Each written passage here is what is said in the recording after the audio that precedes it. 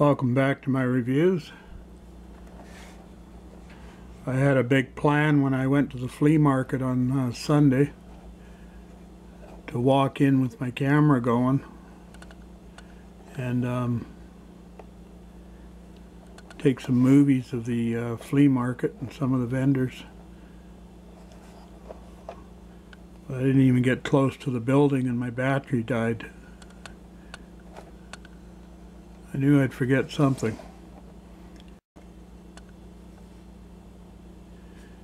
Anyways, this was a nice find.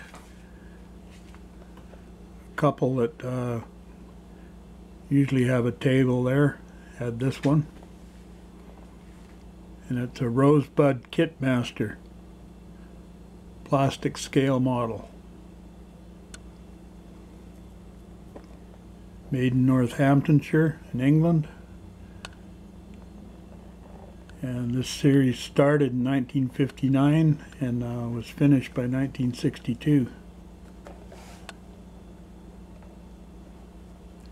This one here is a Harrow Schools class locomotives.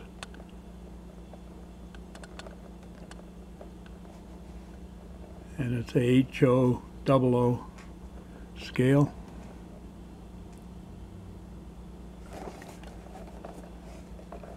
First thing that attracted me to this was the box art.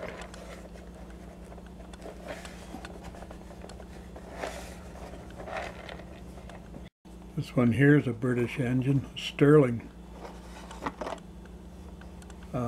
single, I guess they call it, and it's number 9 in the series. This is an early American General, number 3 in the series. Here's the Duchess of Gloucester, Coronation class, number 4 in the series, and an Italian tank engine, number 8 in the series.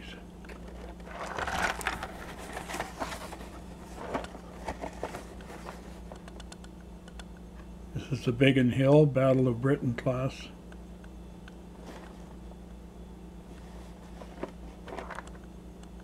English Electric Deltic Diesel, it's number 10 in the series,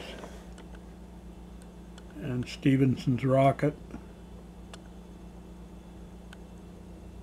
and this is a saddle tank engine,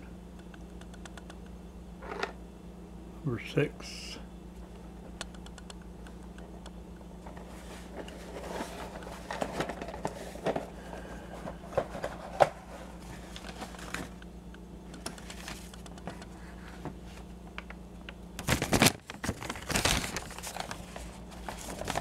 Here's a sheet of directions, different information, parts list,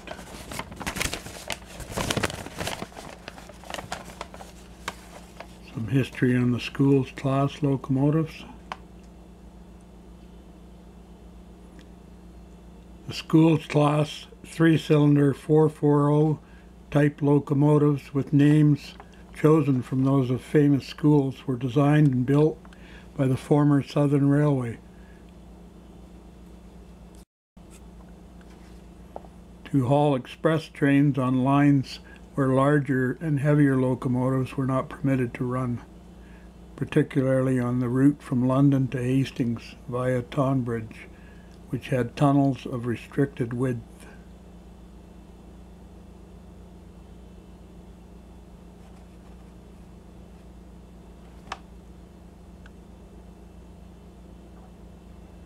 This is interesting.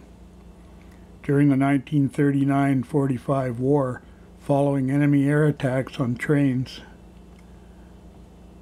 one engine was fitted with an armored cab as protection for the engine, but it was found unnecessary to fit further engines, the RAF and other defenses having taken action to prevent such attacks.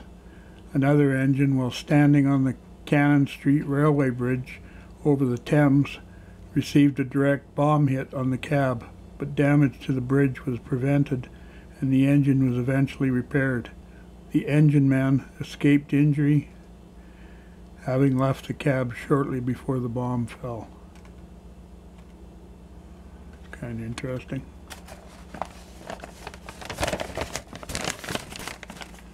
Now I looked through all the parts on this kit, and this kit had been started at one time by somebody, and as you can see,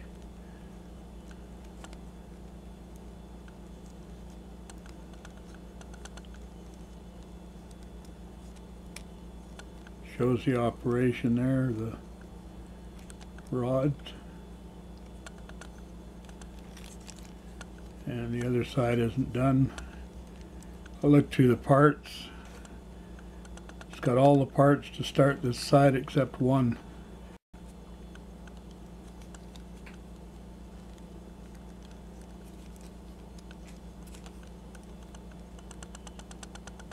It's actually one of these rods that's missing for the other side, so I might have to fabricate something.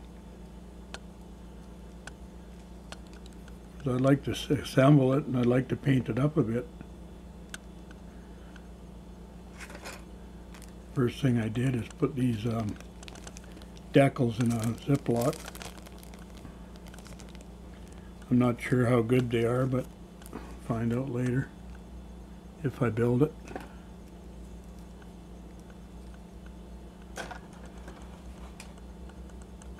There's the coal load, coal tender sides.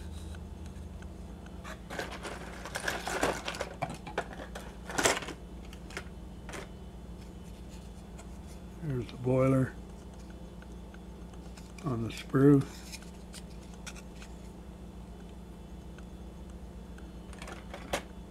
So I guess that missing part, that's why the original owner never got any further on it.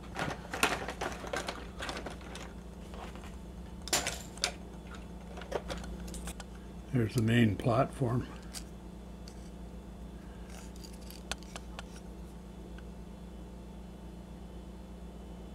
Kitmaster Rosebud. Rosebud was actually a doll company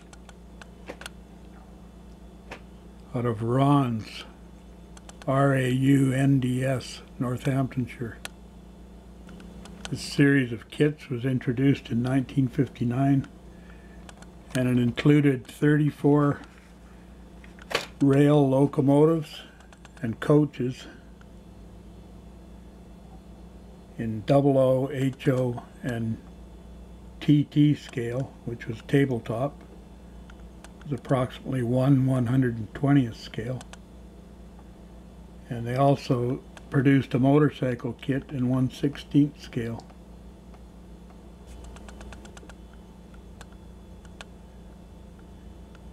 And also I believe they did a Fireball XL5 rocket model kit from the Jerry Anderson series.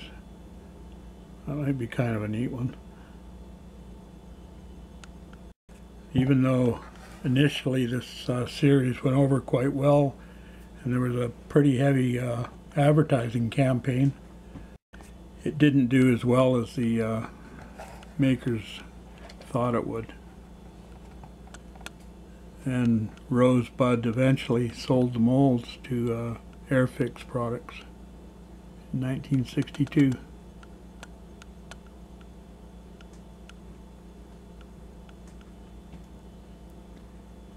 And 9 locomotives and the motorcycle later were reissued under the Airfix brand.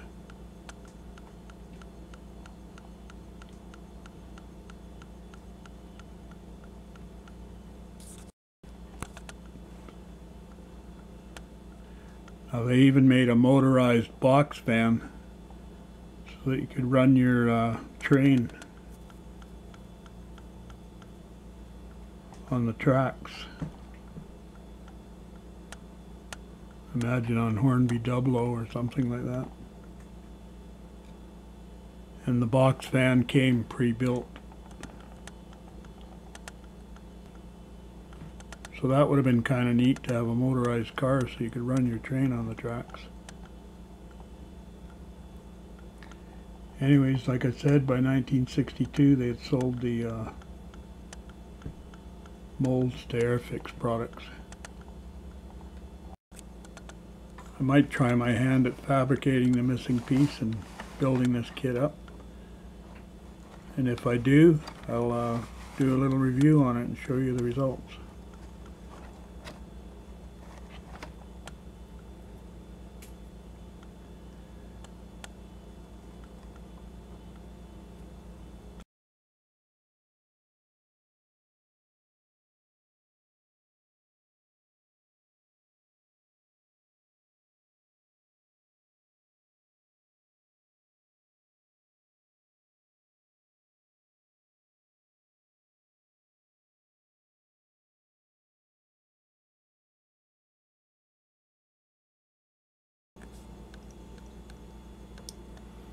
Some more finds at the flea market were 4 matchbox I got.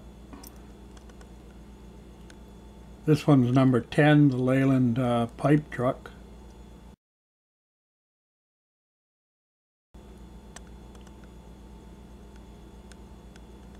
It came into the Matchbox series in 1966.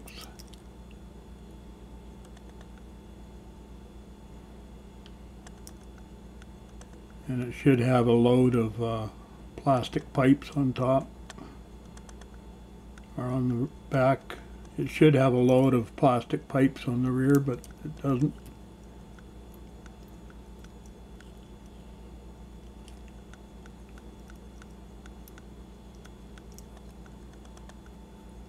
This one came into the series in 1966.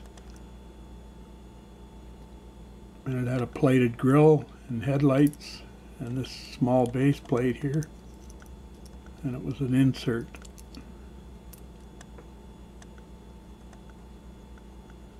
Had blue tinted windshield, black plastic wheels,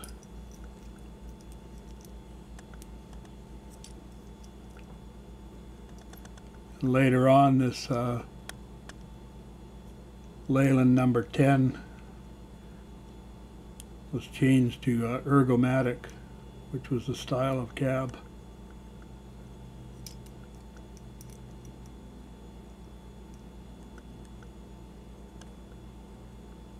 Got super fast wheels in 1970, and it was deleted in 1973. And when it got super fast wheels, it got a plastic clip for the posts, and they got rid of these metal posts. There's also a size difference in the posts, the metal ones. I can't remember what the difference was. But it's a nice little truck. I'll have to find a load of pipes for it.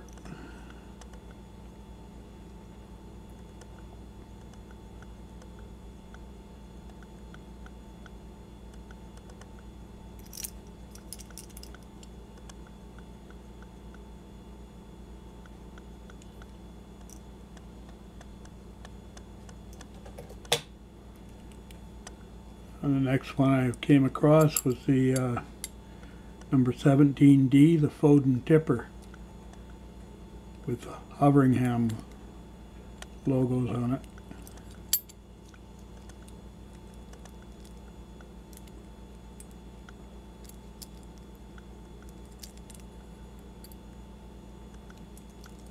Tipper lifts and the tailgate works. Swing that right around if you want so it doesn't fall open.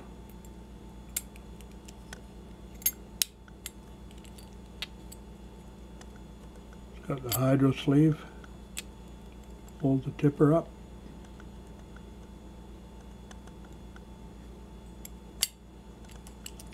Now the earlier ones had silver painted grills and headlights, but later on they had no painting. And that's what this is.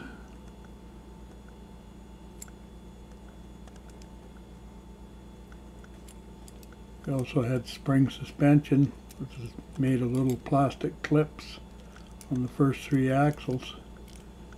And then they did away with that too, but they cast a little triangular bump under the front axle, you can see. That gives it that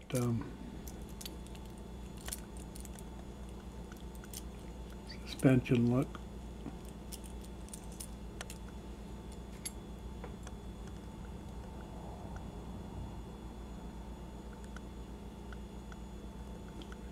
This one came into the series in 1963. It never did get super fast wheels, and it was deleted in 1969.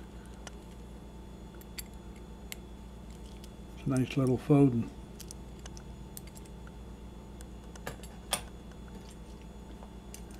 Next one is number 47C, DAF container truck. And it's missing the plastic top, which could have been silver or gray. I think they went silver with the Superfast, but they were gray with the plastic wheels. Again, the grille and headlights are an insert part of the base.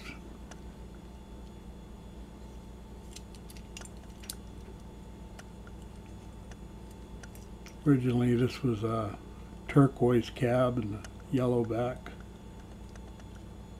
and then changed quite quickly to silver cab and yellow back.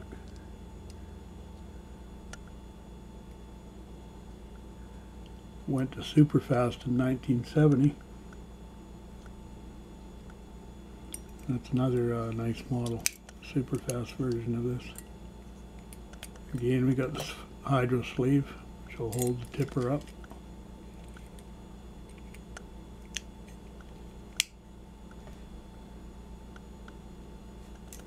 And the final one is number 69B, the Hatra shovel. This came into the series in 1965. It's a nice model. There's a bit of a turntable there.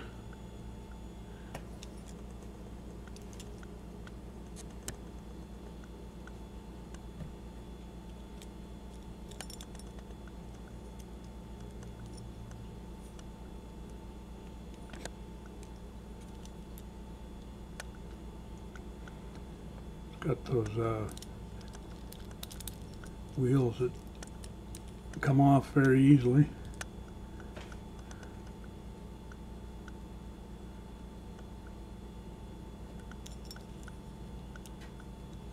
I like it though, it's a nice model. Some nice detail.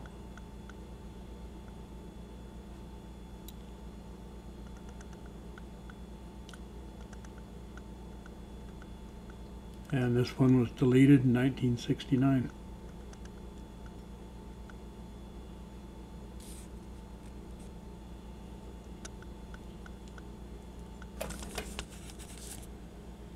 Well, I hope you enjoyed looking at these little rigs and the tractor, Hatra tractor, shovel.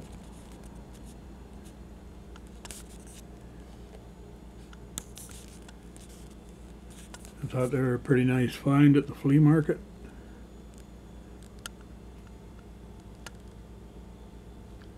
Thanks for watching, and we'll see you next time.